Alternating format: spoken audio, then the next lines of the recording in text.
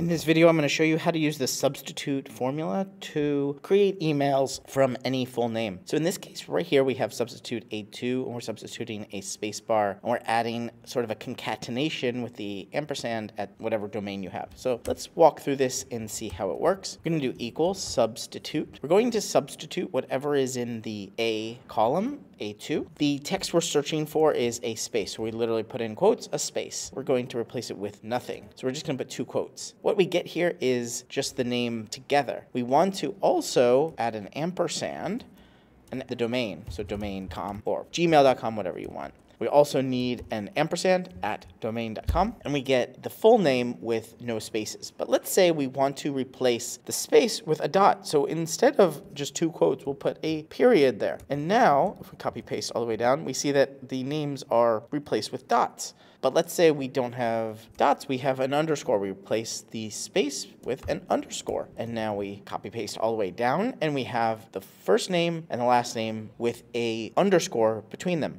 And we can do this with anything, any character we want. We can add here a hyphen if we want. And so now we can create from any full name an email address with any delimiter.